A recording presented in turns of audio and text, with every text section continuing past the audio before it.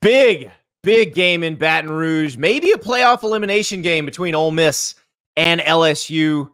All right, let's talk about Jaxson Dart going to play the Bayou Bengals. Now, he had about as good a game as a quarterback can have against LSU last year in Oxford.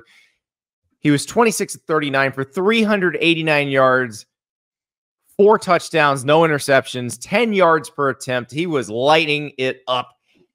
Ari, it's essentially the same personnel on LSU's defense this year. Do we think Jaxson Dart has this kind of game in him again?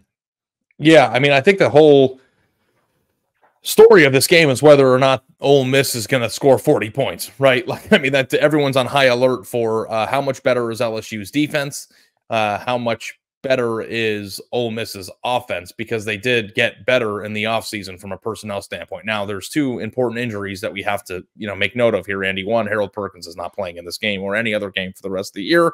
And he was one of the most dynamic, explosive defensive players, not just on LSU's team, but in the country.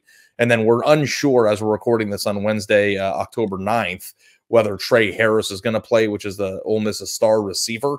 But then again, we'll find out more as the week goes on. But we're going to prepare for this as if he's not, because that's the way that Ole Miss seems to be going about it. Trey Harris has 52 receptions in 6 games. 52!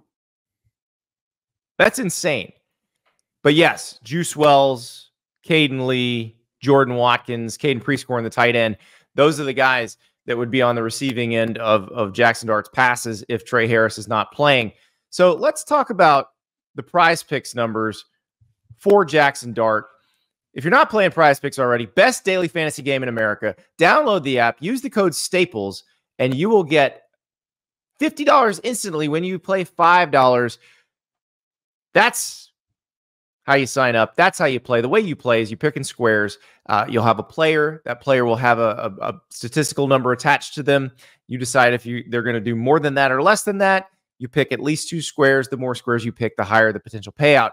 In this particular game, for Jaxson Dart, the passing yardage number is 289.5. Ari, if LSU is going to win this, or if LSU is going to win this game, it's got to be less than. If Ole Miss is going to win this game, I'm pretty sure it has to be more than. Yeah, no question. And, I love what Ole Miss has been able to do on the ground, but this team is going to live and die by the numbers that Jaxson Dart puts up.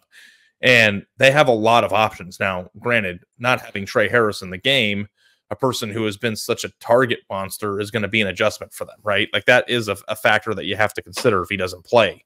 But yes, Jaxson Dart has plenty of weapons, and Ole Miss put together a team in the offseason to compete for an SEC championship because they're supposed to be able to score 40 in games like this. This is what this team is built to do. And Jaxson Dart has shown multiple times in his career that he's able to do that. So against South Carolina, Ole Miss South Carolina probably a little more talented defense than LSU's. But Ole Miss had such a big lead. They were limiting South Carolina so much on the other side of the ball that they didn't really need to put up big numbers to win that game. And you saw Jaxson Dart threw for 285 yards, which was only 24 more than he threw for in the loss to Kentucky, where Ole Miss was not moving the ball well at all. I think they're going to move the ball better on LSU's defense, but I also think they're going to have to, because LSU's offense with Garrett Nussmeier on the other side is going to be able to put up some points. So I don't know about you. This feels more like a shootout to me. This feels like, Jaxson Dart, your 289.5, your touchdown numbers. I feel like those are pretty good numbers to look at. The more than feels good on these, because I don't necessarily have a ton of faith in LSU's defense to slow these guys down.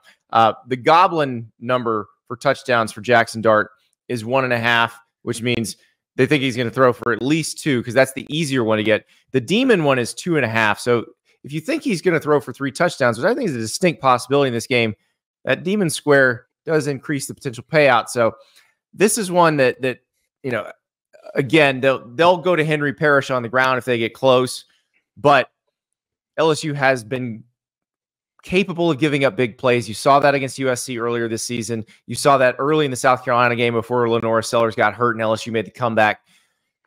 I think Jaxson Dart could have a big one here. Yeah, no, I'm with you. And I've been on the Ole Miss side of things all week. I think that Ole Miss is going to win this game, and I think they're going to win it comfortably, and they're going to get there because Jaxson Dart is going to light it up in the air. We'll find out Saturday night in Death Valley.